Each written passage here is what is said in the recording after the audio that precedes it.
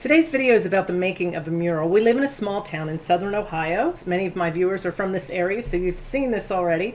But I was driving along the street and I noticed that we were getting a couple of murals in our town. If you go through any town that's older and small, you'll see a lot of these blank walls. A lot of times buildings have to be torn down because they just aren't safe, so that then you have this big gaping area and a great big blank wall. So what many small towns will do is they'll have somebody come in and paint murals on the walls, and we have been fortunate enough to have one just painted recently on the side of the Habitat for Humanity building. What inspired me to start filming this was I was driving down the road and I saw a couple out there painting on the side of the building. So you'll see here that I didn't really start taking pictures until a lot of the background was already placed on here. But as I was driving by, I saw this couple just standing there discussing what they were going to do next and planning, and it just inspired me to take pictures every time I went by. So that's what you're going to see as you go through the rest of the video. I hope you enjoyed. I put a little bit of music to it, and just see how beautiful this is. One of the things about our town in Hillsboro is we used to have a bell foundry, and I put some history about that down in the description. So if you hit that link, you can find out more about it in detail.